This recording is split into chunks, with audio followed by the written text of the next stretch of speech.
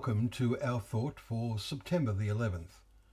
Our reading today is taken from 2 Kings 17, Ezekiel chapter 7 and Luke chapter 3. And our thought is, disaster after disaster, behold it comes.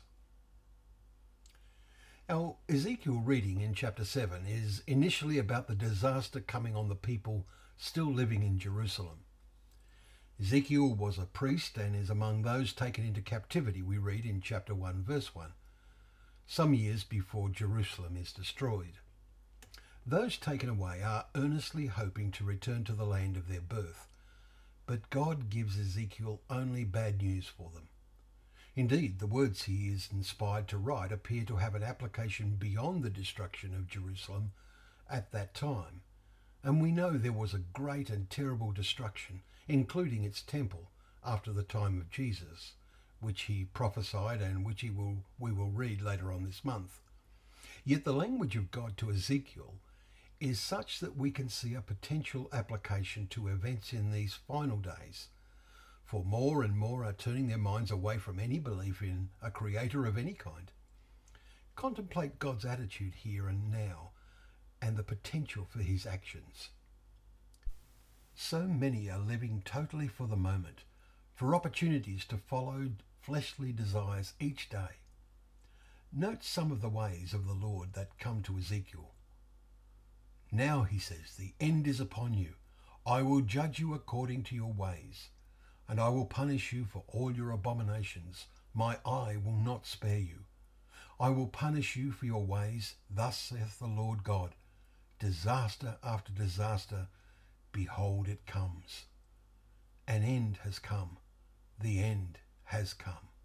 Verses 3 to 6. This language is so emphatic that we are convinced it has a wider application than the impending news about the fall of Jerusalem and the temple.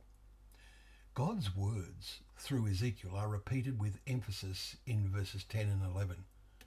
Behold it comes. Your doom has come. The rod has budded. Violence has grown up into a rod of wickedness. None of them shall remain, nor their abundance, nor their wealth. The abundance of Jerusalem has already been dissipated by previous conquests. So this is surely looking to more than the immediate situation.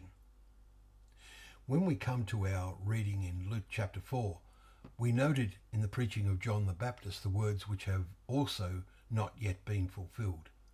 They are about the work of the Messiah, that his winnowing fork is in his hand, to clear his threshing floor, and to gather his wheat into his barn. But the chaff he will burn with unquenchable fire. Verse 17. Well, of course, that has not happened yet. Long-range prophecies are a feature of God's word. What shocks await our world? God says, I will punish you for all your abominations. Disaster after disaster, behold it comes. You know, it was 19 years ago today that the massive Twin Towers collapsed in New York. How long before tomorrow? Are you ready for tomorrow? We will all need the strength that God supplies. Thank you for joining us for Thought for the Day, and another opportunity to open up the Word of God together. Let us remember that his words are a lamp to our feet and a light to our paths.